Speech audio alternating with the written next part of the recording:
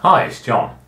Now I'm just going through to my second excerpt from Morrissey's Autobiography, and this is on page 129.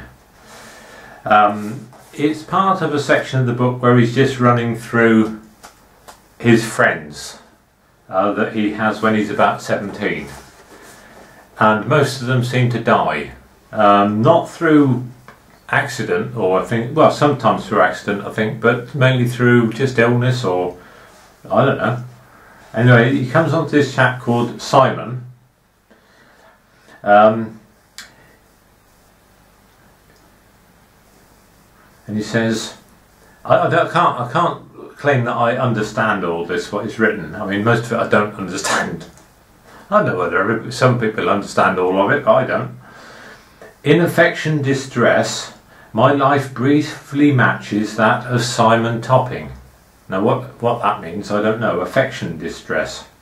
In affection distress, my life briefly matches that of Simon Topping. I don't know what that means. Newly free of school, living with his parents and his sister Joy in Flixton. And Morrissey says, "Do you mean to say that your sister is actually called Joy Topping?" I ask. "Yes," he laughs. Soon the new motorbike rolls up at King's Road with regularity, and I wonder what it is that he wants. I open the door and he stands before me holding a copy of Nico's Chelsea Girl LP. "Have you heard this?" His Dana Andrews smile at full rev. "Translated into 9 languages, I say, except English." I trail away, not in the least bit funny. Nonetheless, it's Nico's Chelsea Girl that fills our afternoons at King's Road as rain batters the window, a cluttered tea tray on the floor before us. Simon appears to be the first person who likes me for all the reasons that others usually dislike me. It has been a hard, long war. It was enough just to sit there, minus the usual nonsense of trying to make myself interesting. I think that's just fantastic little sentence there. Simon appears to be the first person who likes me for the reasons that others usually dislike me. I suppose it would be nice if he'd elaborated a bit there, just to tell us what it was that Simon liked about him and that others disliked about him. But we can guess that what Simon liked about him was his sort of vagueness and his artiness,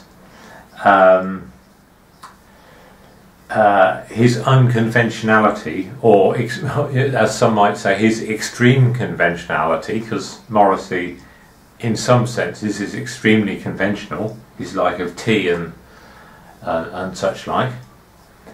And I suppose one of the things about Morrissey is that he's exceedingly irritating. That it seems like if interviewers make a statement about him, he'll always contradict them. And of course that would be quite annoying, wouldn't it? But maybe that's what Simon likes about him, you know, the fact that he challenges everything. I mean, I suppose everybody likes their own conventions, and there'll be the little groups that people sort of get in, sort of friendship groups, would be about the conventions that those people choose to keep.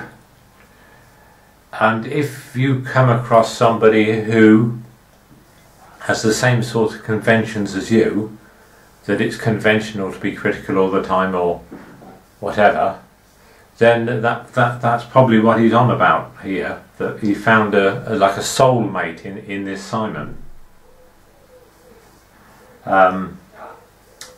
So that's it for now. Right, bye.